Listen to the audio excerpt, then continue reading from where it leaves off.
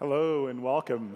If you are trying to make sense of all the stuff that's been happening in the world over the last 48 hours, maybe even over the last 4 years, you're in the right place. We've got the perfect set of conversationalists to help us sort through it all. The bios are in the program, but I'll do a little bit of introduction. So to my immediate left, we have Elizabeth Rosenberg, who is one of the world's leading thinkers around national security, particularly as it relates to economic strategy. We also have Monique Chu, who has spent, Dr. Monique Chu, sorry, who's spent a career looking at international relations and specifically China-US relations as well. And then on the end, we have another doctor who's a foremost economic strategist who's now at Netwealth Investments. Thank you all for being here and very much look forward to the conversation. So I now work at Netflix, and we have this show called End of the Effing World. And so I start there. Actually, that's not a question, just a plug for Netflix. So let's make some context out of everything that we see happening in the world. Are we in a whole new era experiencing things that we've never experienced before, repeating history, or a bit of both? Elizabeth, do you want to kick us off? Are we in a new era of economic competition? Yeah. Yes, I'm going to go with yes on this. There are some things that make this era of competition unique, and I'll start by talking about the US perspective. So you may have noticed that the United States is using its economic coercive tools, its aggressive economic policies. I'm talking about tariffs, sanctions, trade restrictions. More commonly, they've become a tool of first resort. And the United States is looking at these, using them against major economies, bigger economies, and doing so more unilaterally. Also, many in the United States would define their greatest economic competitor, China, as a particular challenge and threat. It's the biggest economy that the United States has faced in competition since the United States became the biggest economy. And furthermore, it's not in the US security umbrella. There are many different values and different political and economic systems and practices, and that's seen by many in the United States as fundamentally a threat. So that's different. But I will say some of the authorities that are used, the legal authorities, they're not new. That's not new. And the use of economic shaping tools in great power competition, of course, that's not new either. Monique, your thought? In many ways, I agree with what Elizabeth outlined earlier. And of course, one of the major features of the current geopolitical climate at the global stage really pertains to the Sino-US antagonism, with the Trump administration viewing China as a major threat, not only to American interest, but also to the Western liberal order in general. And so in many ways, I think we're in a new age, because China's perceived threats to the US lies not only in material terms, which can be measured in economic and military terms, but also in normative and ideational terms. So at the material terms front, China is projected to take over the US to become the world's largest economy in a few years. But of course, economists will come up with a different forecast as to when that year will arrive if Chinese economy continues to slow down. But at the normative level, I think China's perceived threats to the US derive from three major sources. The first is the fact that the Chinese regime is authoritarian. It's not a democracy. The second is China's vision of development model really focuses on state-centric approaches. And it really puts economic development in front of civil and political rights, and in its own definition of human rights. In addition, when China gained accession to WTO a few years ago, it was really predicated on the expectation in the West that the Chinese state would eventually give up interventionist approach directing economic activities, but the opposite has turned out to be true. The third major source of normative threats that China has exerted not only to the US, but also to the Western liberal order, really has to do with China's Sino-centric worldview of the past, in which China has constantly seen itself as the Middle Kingdom with its tributary states in surrounding areas to really pay tribute to the Chinese emperors of the past. And this, I think, is a historical experience of China that really has an everlasting impact on the Chinese psyche pertaining to the Chinese leaders. Well, good afternoon. It's a great pleasure to be here. Thanks for the invitation. In answer to your question, I think there are many things that are the same, but naturally there are some things that are different, as my two colleagues have highlighted. Let me maybe stress three things. One is the shift in the balance of economic power from the West to the East. And I think that's having a profound impact economically, financially, and geopolitically. It's very much leading to the rise of China, growing influence of China, but not just of China. If we look at global growth, more of global growth is coming from emerging economies. So that's empowering them, and at the same time putting pressure on Western economies to adapt and change to that. And in regional terms, it very much moves the focus, I would say, as it has been geopolitically for the last half-century from across the Atlantic, between the US and the old Soviet regime, to the Indo-Pacific region, from India in the West to the States in the East. So I think that's the first profound change. The second is also driven by economics in some respects, and that's the aftermath of the global financial crisis, which has led to growth in the West being low by historical standards. Yeah. And that's leading to growing domestic issues at home, whether in the States, here in the UK, or indeed on the continent. And indeed, in a nutshell, the challenge for Britain and Western Europe is how we reposition ourselves in this changing and growing global economy. And the third area I would stress and highlight, and the one that often doesn't get as much focus sometimes as it should, is the institutional change. There has been much talk for years about the need for, say, the International Monetary Fund and the World Bank to adapt and change, and indeed they have. But at the same time, particularly with the rise of China, we've now started to see more institutional relationships emerge.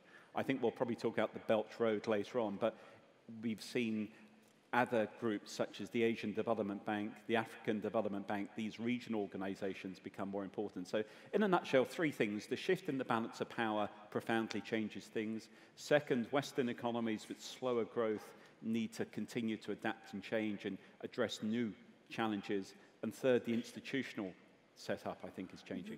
The second that you raised, do you see that shift happening in the West quickly enough to deal with the overall economic shift that's happening to the East? Well, in terms of the West, I think we need to differentiate maybe between the States and here in Western Europe.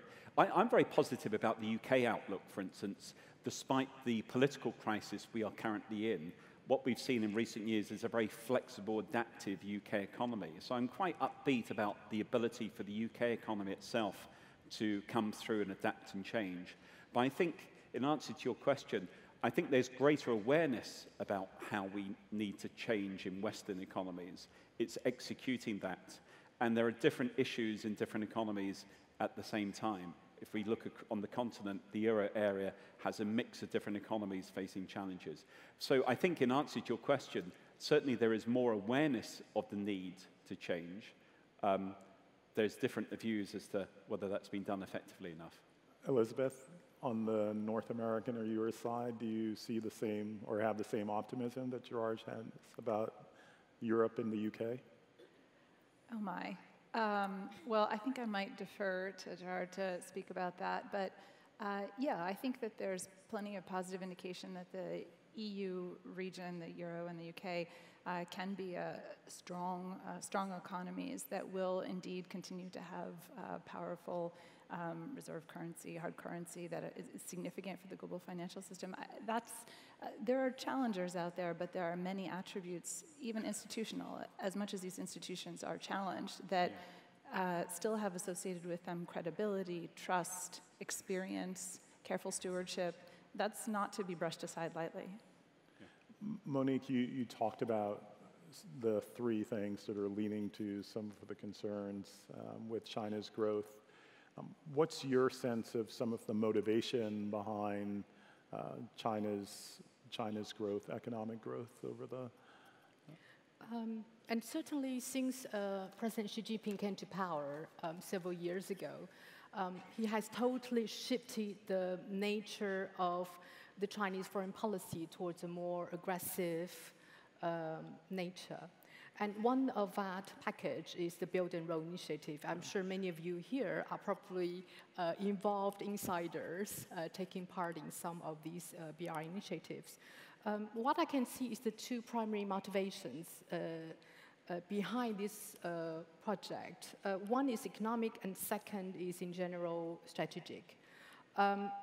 I think she initiated this project in order to deal with the stagnating exports and overcapacity issue in manufacturing at home. But in terms of strategic calculations, I think there are three related motivations. The first is to actually try to maximize China's energy security considerations. This involves diversifying sources of energy supplies, but also to ensure the transportation routes will be safeguarded. And the second is actually to deal with the perceived security threats from Xinjiang by actually linking Xinjiang region with the Central Asian region together. And the third one is actually to really, going back to Elizabeth's earlier point about this idea of economic statecraft, using China's economic power in order to increase its political and strategic influences in countries around the BRI routes. So in a nutshell, it is certainly not purely economic motivations that are at stake, according to the Chinese official discourse. Yeah. Go ahead, jump in. Yeah, I think the story in China is tremendously positive when one looks at it from an economic and financial perspective. The previous leadership, Hu Jintao, etc., they used to talk about the five imbalances: urban, rural, coastal, inland, environmental, social, and international. I think what one often underappreciates in the West is the success that's been achieved in addressing many of these. And at Davos at the beginning of last year, the main spokesperson for China, Liu he gave a very good speech, and the way I characterized it was a focus was on the three Ps. Poverty reduction, taking people out of extreme poverty in China, pollution control, and often I don't think is appreciated the extent to which China is making headway in a very proactive way in terms of addressing environmental issues. There's a tendency often to think of China being in the camp that's adding to global pollution. But when you look at the success of the industrial sector in China, and also the way in which the West has exported much of its manufacturing to the Indo-Pacific, what should not be a surprise is the fact that this is a big issue in China. And again, they actually, like in terms of poverty reduction, make it a very central feature of their policy focus. But the third P is the one that very much concerns people in the financial markets, and that's the prevention of risks. In recent years, there has been a concern from a financial market perspective that there has been a build-up of debt and leverage in China. I think some of these fears are exaggerated, but nonetheless, the Chinese, from the domestic policy perspective, made clear last year they wanted to address them. The challenge from a global economic perspective is that last year we saw monetary policy tightening globally led by America, China tightening policy, and then we were hit by the trade dispute, and the combination of all those factors slowed the global economy.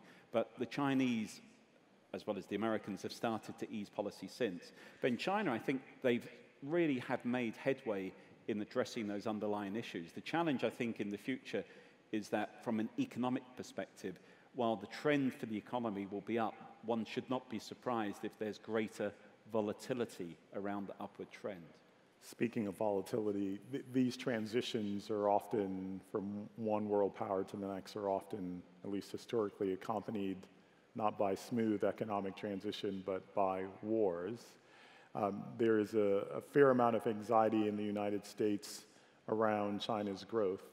Is that anxiety, particularly on the national security side, one that you think is reasonable, Elizabeth? Or Yes. exaggerated. By the way, I just want to point out how interesting it is that you premise this by saying a transition from one power to another, which is something we might pause and just discuss.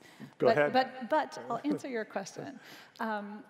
Yes, it's not just the growth of China and what it may mean for the United States that, as you point out, an authoritarian power with very different approaches to prioritization of economic growth versus other values or social policies, what it means that such a powerful, formidable economic actor could be so prominent in the world stage, have such a significant role in attempting to, and succeeding in some cases, reset rules and norms, judicial review processes, I mean, all the way.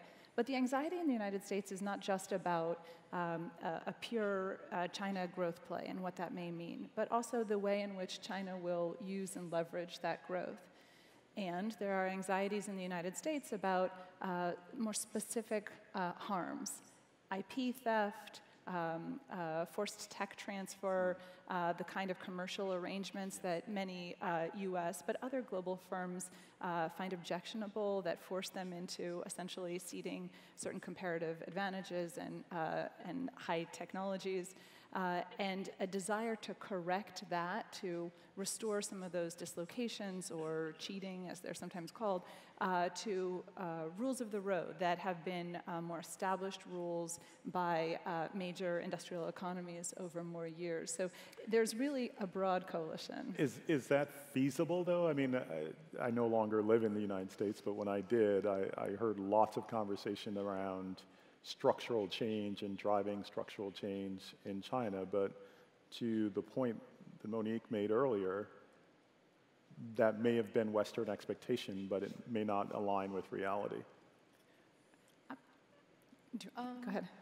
So I teach Chinese politics here in the UK for over 10 years. If you abide by this idea of modernization theory, the assumption would be when one day China's economy grows over time, you'll see the rise of substantial power of the middle class, and this group in the population will in turn ask for political reforms. Because without political reforms, economic reforms would be met with a lot of obstacles. So this, however, has been challenged in recent years, especially since Xi Jinping came to power. In 2017, he ended the two-term limitation to the Chinese presidencies. And so this has been perceived as a major challenge to the rules of the game that post-Mao era has actually been established. Of course, from Xi's perspective, or I'm just imagining that I understand what he thinks. I always joke with my students by saying, if we want to understand what the Chinese leaders are really thinking, we should insert a semiconductor chip into their brains. So I'm just guessing. Of course, one can argue that China is faced with insurmountable amount of challenges. Therefore, the country needs a strong leader like him to continue to rule beyond the 10-year limit. But maximum power may lead to corruption. So this is a big, I think, uncertainty that we have to watch, because so far we have touched upon many of the economic risk factors. But I think this is one of the major internal ones that we have to look at. So, Elizabeth, you noted that I used the term transition. So say more about that presumption. And the conversation started as a transition to the east from the west. And I think, have focused us on China, but there's also India and many of the other nations in Asia. And so it would be good to talk a little bit not only about my presumption of transition, but some of the other major economies that deserve attention and investment in the East as well. So first presumption about transition, and then maybe Gerard around the other economies. I will say, I think often when people come to this question, they're thinking about economic size, and we know many metrics to judge one economy versus another, and that can be a very helpful way to try and get a hold on the perspective and figure out who's up, who's down, and what does that mean.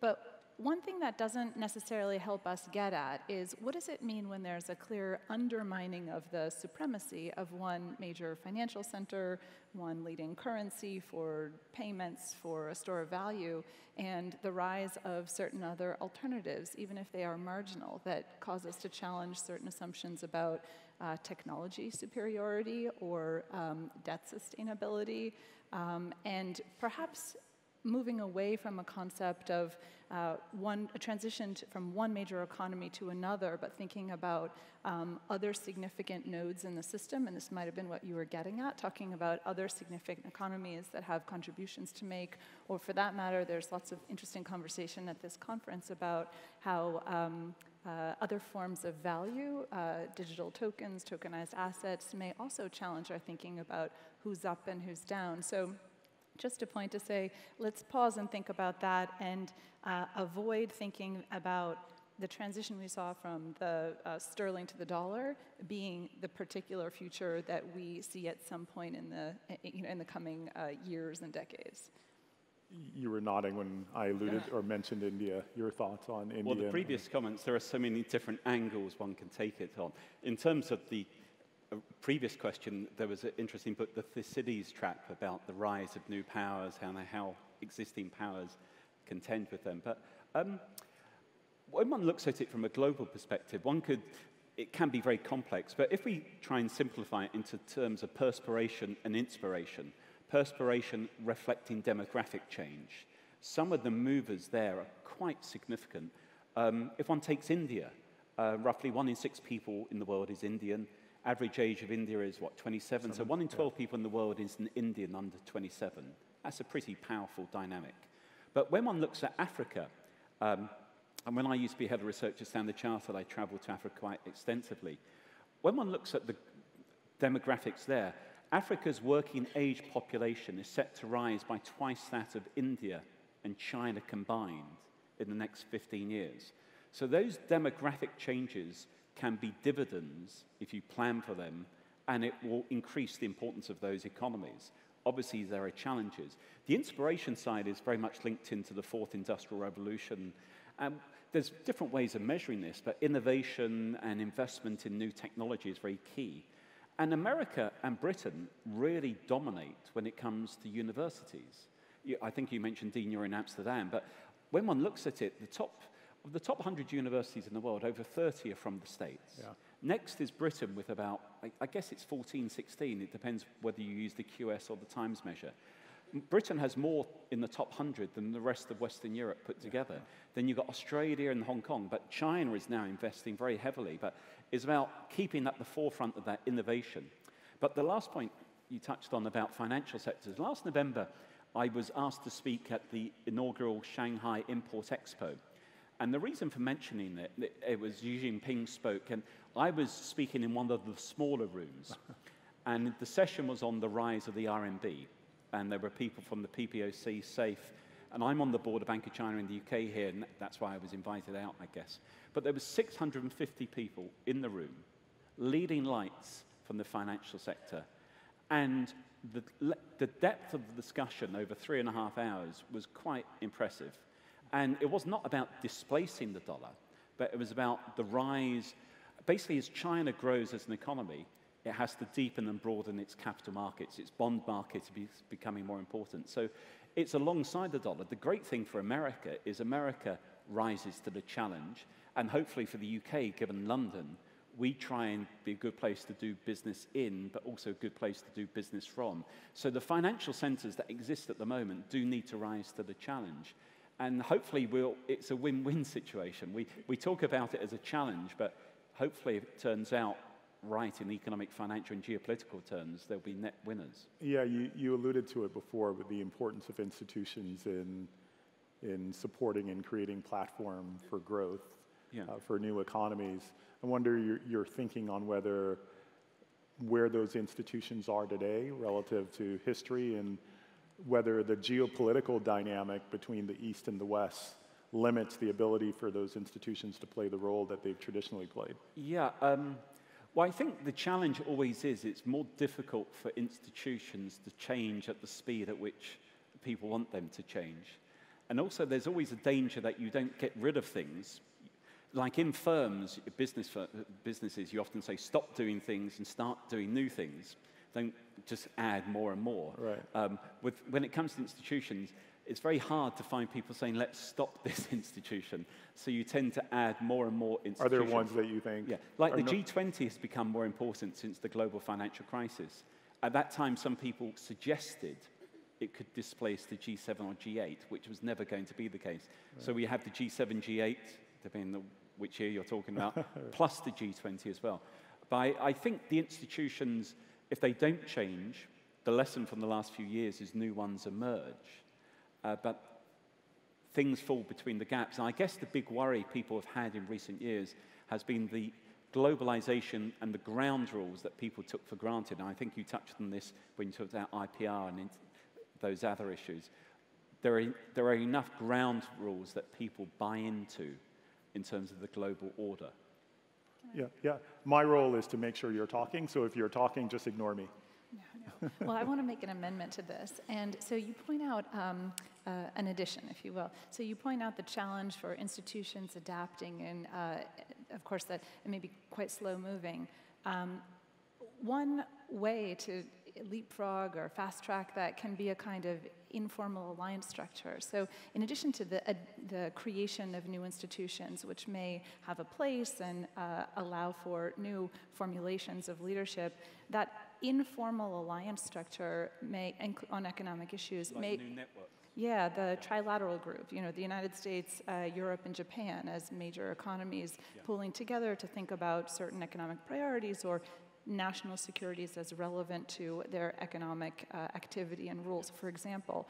That may be a new, it seems to me, a significant new trend in the near future. It allows for faster adaptation and coordination, faster than institutions, these formal institutions may grow. And I have watched with interest as the Trump administration has talked about, for example, coalitions of the cautious, which is one way of discussing how you can bring together other major economies or security partners to talk about your economic interests as they relate to security matters. So this is just one example.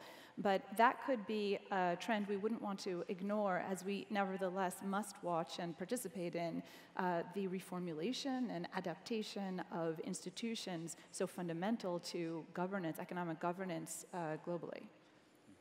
Much of the conversation is focused on governments.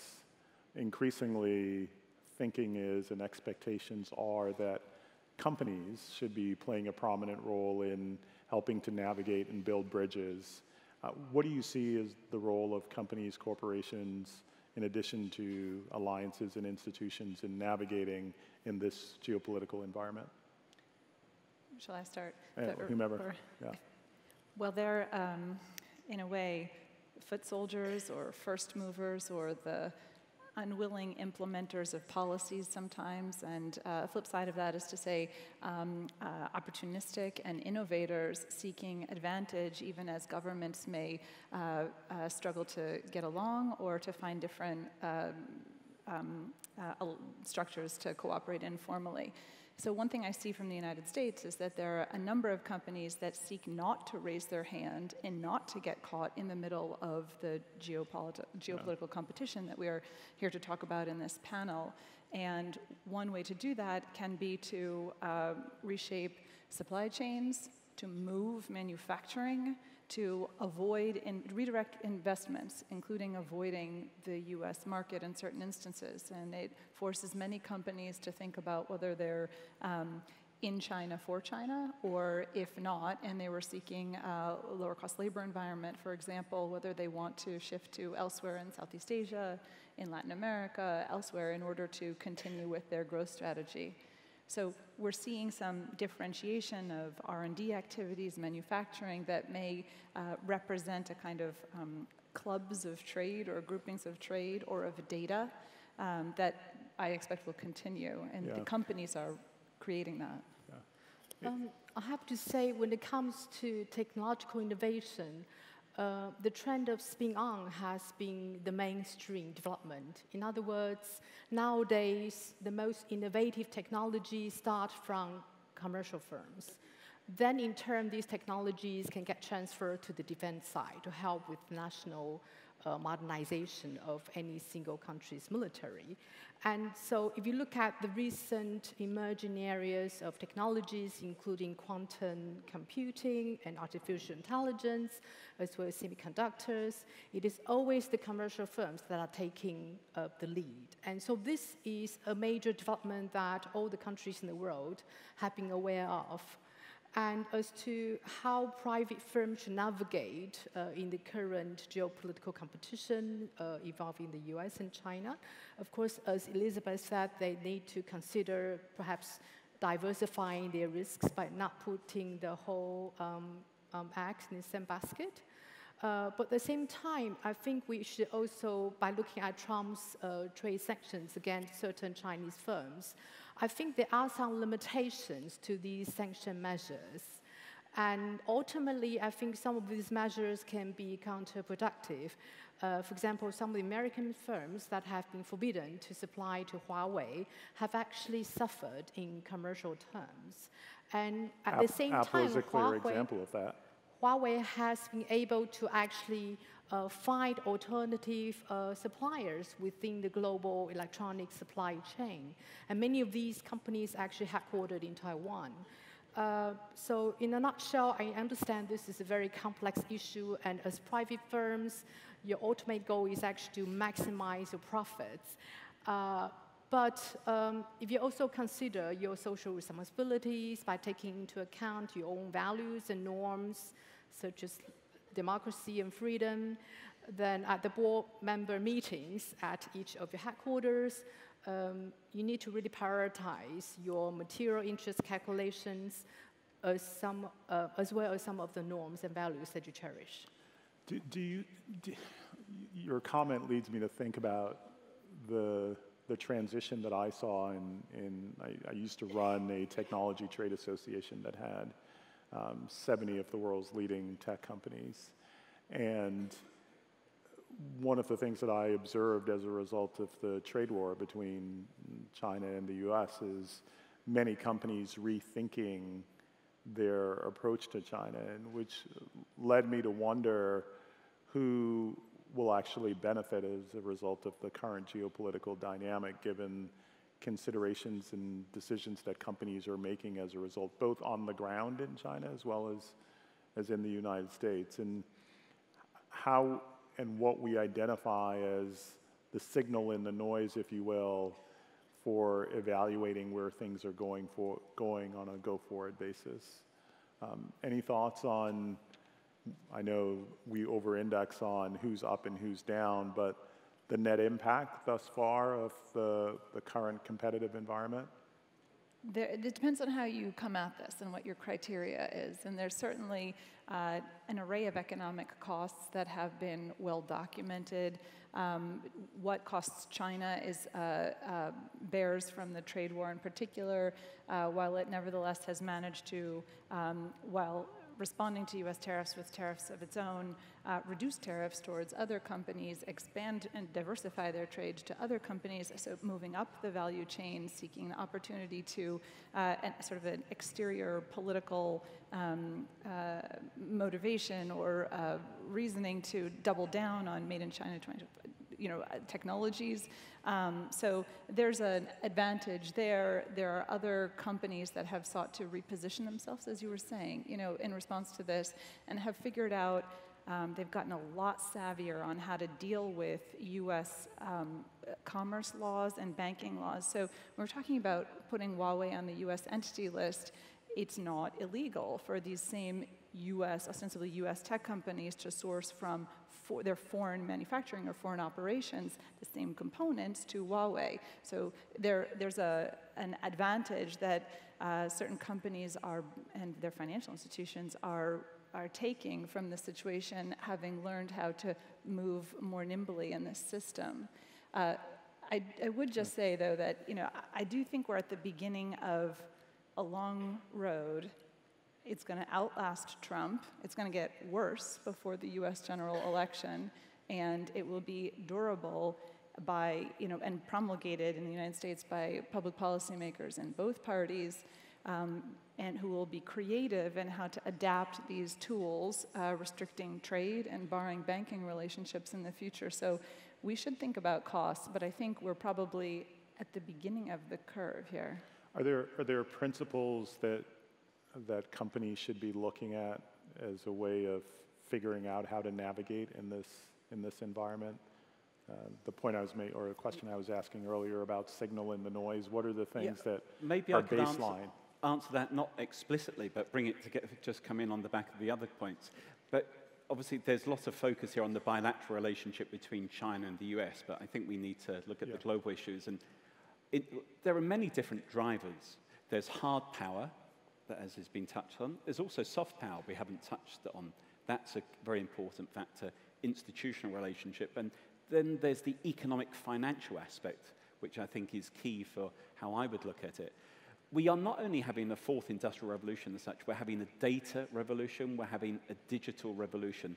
So when one looks at the private sector, it's not just companies, it's people themselves. And governments have to enable small firms to grow. The financial sector plays a fantastic role within directing finance, not just to the growing economies in China, but elsewhere. So I would be quite excited because when one looks at some of the big global issues, people are actually having more influence in terms of the environmental agenda, driving things forward. Go ahead, and I was going to say, the challenge with the trade war is that in economic terms, it's clearly undesirable. But in many respects, it's difficult to see how you stop that data revolution continuing, that digital revolution continuing. The challenge, of course, with change is that there are always losers as well as winners, and you need to help those in the near term who are impacted by the transition. But I think there are lots of reasons to be positive. Now, of course, if you feel challenged as a country, that might make you more defensive, and therefore you do need leadership to help bring people through, outline the challenges and the vision that lies ahead. Say more about where you see opportunities. Because in a moment like this of change, there's always opportunities that we often don't pay enough attention to. Okay. Well, if you have this audience here, they've had 10 years since the global financial crisis.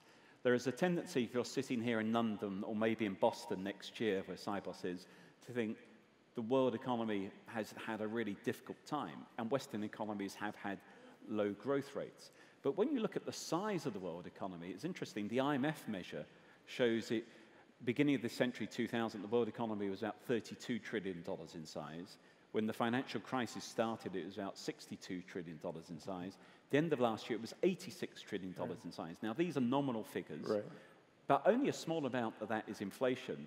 A big chunk of it is real economic growth. Much of it may be seen in China, some of it seen in India, other countries. So the global economy is growing. It's all, the opportunity is to actually think about the global opportunities, the emergence of the middle class outside of Western economies. The challenge in the Western economies is that as we get older, we need to make sure artificial intelligence is used as a force for good. We're creating jobs for younger people.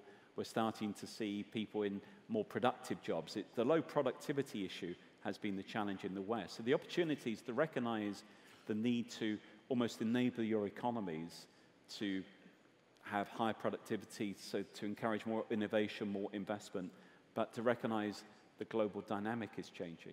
I hope you see that as an opportunity. I certainly do.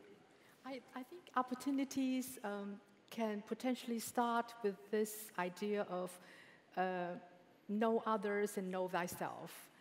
So at the University of Southampton, my colleagues and I are now completing a report comparing different regimes in the European Union, the US, and China primarily, in different areas, such as internet governance, personal data, AI. And so we have compare and contrast how different they are in order to identify potential business opportunities. And I think that's a kind of starting point for us to look for opportunities in this seemingly really chaotic condition. But in my capacity as an international relations scholar, I find it fascinating to study all the subjects we have covered so far. Elizabeth, thanks. Well, maybe I'll take it in a different direction. Yeah, So let's talk about opportunities missed. And so I come to you, visit you all from Washington, where I sit and live. And it seems to me there's an opportunity to talk about opportunities missed every day. And watching the economic governance, if you will, the conduct of international economic policy by the Trump administration, it does seem to me that there's a lack of appreciation about the near and long-term damage that is being wrought by breaking down multilateral institutions, the trust and credibility with partners, trading partners, with security partners, and what that may then mean for the execution of future foreign policy and economic policy. So it's a little difficult, maybe intangible, to get at what does that rupture in trust mean? What will that mean? How do you translate that into a calculation about risk or the volatility we're talking about, even if in a continued growth scenario? But the appreciation of that is inadequate, I would say, in Washington right now. And what that does lead to is missed opportunities to do things like shore up vulnerabilities in a potential future downturn scenario, and shoring up relationships with other economies or security partners that could be necessary in a time of an escalating crisis, whether a hot conflict or an economic crisis. Interesting. So we're at Sibos. Advice, thoughts for the folks in the room in navigating in this political environment? Yeah, well, in terms of the financial and banking sector, we've touched on some of the issues before, but in the aftermath of the financial crisis, it's very much about making sure that the financial sector is seen as relevant in terms of driving domestic economic growth and ensuring more people share in economic success. And how do they do that? Well, in terms of one of the challenges, and I've used the word many times, but it's about ensuring there's enough finance available to, for instance, SMEs. There's more lending to the future growth sectors. When one looks at if we take, say, the Bank for International Settlements, they do interesting analysis of build-up of risks. And for the banking sector, they show how the banking sector has taken on increased risk ahead of the global financial crisis. Central banks globally, under the Financial Stability Board and national governments, have coordinated to make the banking sector safer. What we need to make sure is that we're not seeing a build-up of risks elsewhere within the financial sector. And the Bank for International Settlements, in their recent quarterly report, talked about, in a low-rate environment, there's an increased search for yield. So there's always these challenges, but it's about making sure that we avoid, if possible, another global financial crisis.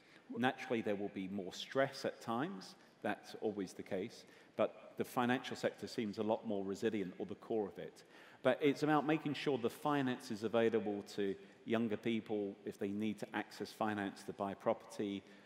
Obviously, people need to have deposits and stuff like that. It's about making sure the finance is available to small, medium-sized firms to grow. And we build up we don't see a build-up of the excesses that we saw preceding previous crises. And it's more responsible behavior by the financial sector. And I would say that if one looks over the last decade, I think people in the room will probably be encouraged and positive, but at the same time, naturally, people are cognizant of what happened before and making sure we avoid it reoccurring. Yeah, fighting the last battle, right? You made the point earlier about the importance of driving productivity and economic productivity. Is the process and approach to doing so different in today's geopolitical environment than before? Well, I think it comes back to a core issue. We haven't explicitly mentioned it, but it's been underneath much of what we're saying. Is globalization continuing, or is globalization going to go into reverse? If you look at global exports relative to GDP, that's lower than it was a decade ago, I think. So some people look at these measures and the reshoring of manufacturing to some Western economies. But innovation is key, and as long as we see continued innovation growth and we see sort of sharing of that knowledge base, protecting, as you touched on earlier, intellectual property rights and those key core values, then it should be positive. If geopolitics starts to put barriers in place, trade barriers are naturally not good for economies, but if you start to see those barriers stopping the flow of information sharing and intelligence sharing, then I think that's a cause for concern. And I think you touched on that implicitly. Yeah, and so just to follow up on the final point Gerard has mentioned, I think it's important to pay attention to the evolving evolution of China's cyber security-related rules and regulations, because I think these rules and regulations can have potential repercussions for any foreign high-tech firms that want to operate in China. And so on paper, China has toughened up not only internet censorship, but also introduce new cyber rules and regulations. So they can really raise the cost and complexity of doing business in China.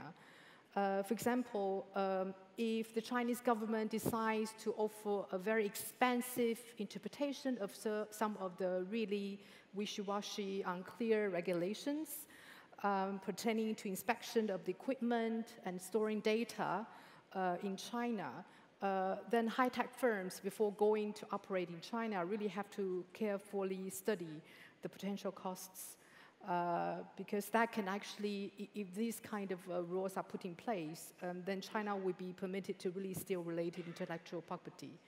So this is an area to watch, yeah. Advice? And then I want to come back to the question on whether globalization is dead. Oh, good. All right. Well, let me get in here before we do that. So, advice. It depends on who you are, what your industry is, your risk tolerance. So, I started my career doing in the energy commodity trading world, and if I were that kind of cowboy trader that I was trained by and grew up with, I would look at the current environment and think, this is terrific. There's lots of opportunity to try and seek an advantage and place the right bet, the right hedging strategy, and do just fine. And in volatility, there are some people who will make out great. They seek the opportunity to play in that environment. If you are a more cautious market participant at a bank, you're engaged in manufacturing activities, particularly in high tech, you might want to be extra careful and to approach this volatility with a mind towards insurance policies derived from locating in jurisdictions that look to not get caught in the crosshairs or to diversify in several different jurisdictions. So I think it depends on where you sit, but in general, in this audience, maybe more of the latter. Yeah. Let's play things forward. We've got a few more minutes, but 5 years out, what's your expectation about the geopolitical environment, the competitive, more isolationist environment that we see today? Do you see it continuing forward, splintering off in different ways? What would be your prediction? And what advice what would you suggest to the people in the room to be able to navigate in the world that you're predicting 5 years from now? It's a really good question, and I hope we keep asking and answering that often over the next 5 years. And my first piece of advice would be to watch the ideology and the rhetoric coming out of the rule setters, so the bank supervisors and policymakers, the financial planners, people invested in the thinking about regulations to spur innovation, or those who might take a more cautious mindset and basically force sort of regulatory arbitrage, forcing financial technology developers, or in those AI, supercomputing, biotech industries to move to a different jurisdiction. So I do think that there are good, solid, enduring arguments for maintaining global flows in a variety of consumer goods, industrial goods, where there's a lot of flexibility and a substitutability in the market, the United States will continue to need Chinese money in its capital markets, regardless of the ideological, political debates that exist and that may create intensive barriers in certain areas of certain technology areas or certain economic areas. So I do think we will see more disaggregation and segmentation in certain sectors, but the notion that we might have a whole-scale decoupling, forcing the rest of the world to choose, let's set that aside as too blunt and unrealistic. My final piece of advice is for those of you here who are interested still in China's future, to carefully observe and watch the domestic development of this country, not only about economic development, but also the political dimension that I have earlier alluded to. David Shenbo published a book about China's future, and when it comes to China's political future, he has outlined 4 scenarios.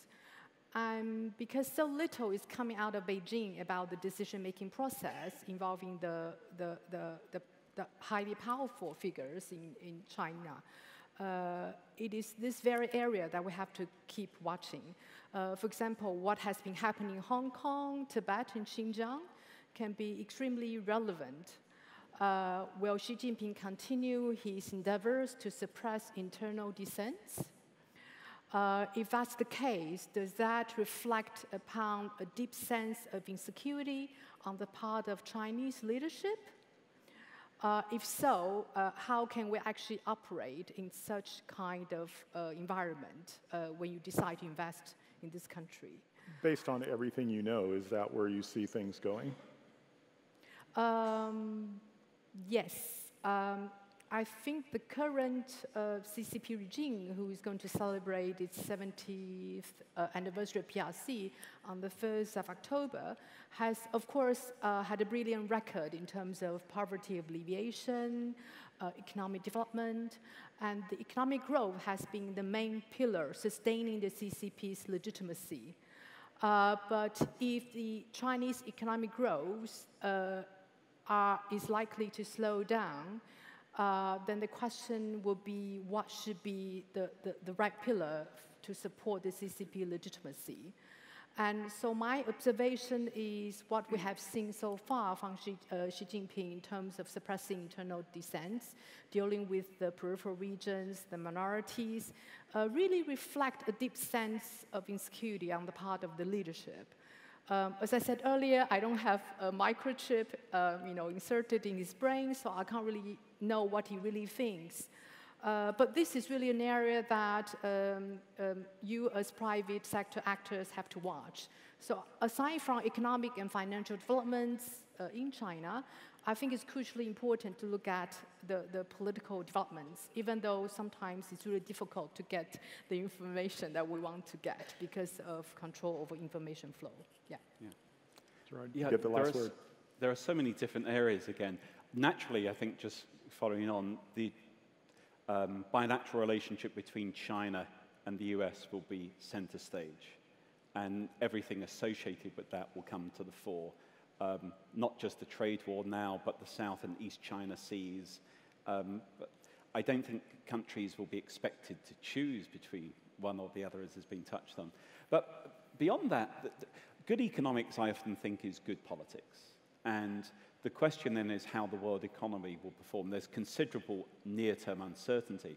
But if one looks at the financial sector and the banking sector and the people in the room, what one sees is the role finance can play, should play, and needs to play in fostering economic growth and ensuring more growth is seen in the developing, emerging regions of the world, as well as the major financial centers continuing to develop.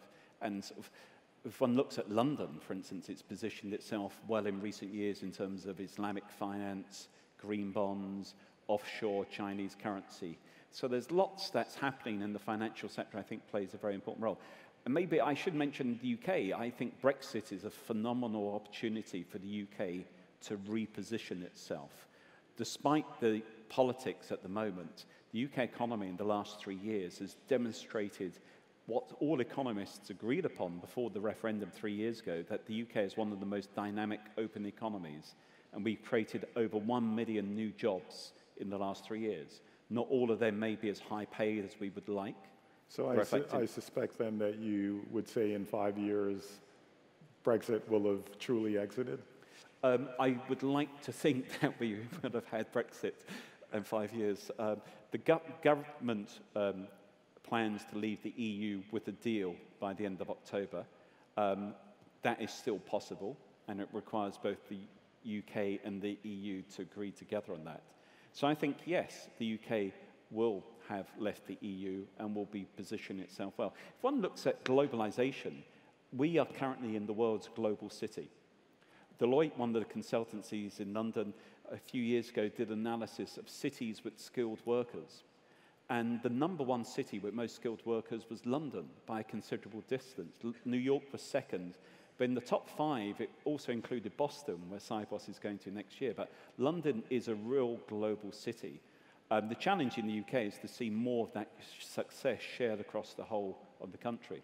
But yes, it will have happened. Are there, since you were listing places that Cybos has been, and it's an amazing list of cities, are there, truly the last question, are there cities, places that Cybos has not been that we, the folks in this room, should be thinking about, given the current political environment, as true opportunities? Well, maybe, could I follow up on that in the sense, a few years ago, McKinsey did a very interesting analysis of global cities. And then, so it's probably 5 years ago, but I doubt if it's changed too much. And then it showed that the top 600 cities in the world accounted for half of global growth. Yeah. In 25 years' time, the expectation was the top 600 cities in the world would account for, I think it was about 2/3 of global growth. But the big issue was that currently of that top 600, 157, if I'm correct, are in the West. Wow. In a quarter of a century, only 20 are expected to be in the West. So Dar es Salaam, Dhaka are expected to see big emerging middle classes growth. So it's keeping the breast of the fact that the current global financial centers like London, New York, need to continue to adapt and change, play to their strengths, and they will. But at the same time, we're likely to see new emerging centers, and you're seeing some already, obviously Shanghai, but there's 1 or 2 others. Any others that you would add? Emerging centers of excellence, rays of hope in the current geopolitical environment, forecasting 5 years out? I was going to go a different way and say, what about a significant virtual participation from cities around the world, recognizing the fact that you've talked about demographics here and the rise of certain cities, but that doesn't necessarily mean that the people who are innovating the banking, payments, lending, tech for them will be in those demographic centers. And so what we could be looking at then is which are the jurisdictions that are going to have the regulatory framework and the ease of capital flow in order to facilitate the development of this tech. So that might point us to a really different jurisdiction. You know, how's well, let me not pick on anyone here, but how about looking by those criteria and then thinking about a virtual participation? I think this community is going in that way anyway. Yeah, great. Well, thank you very much. Thank you to the audience for being here, and thank you for your thoughtful conversation. Thank you.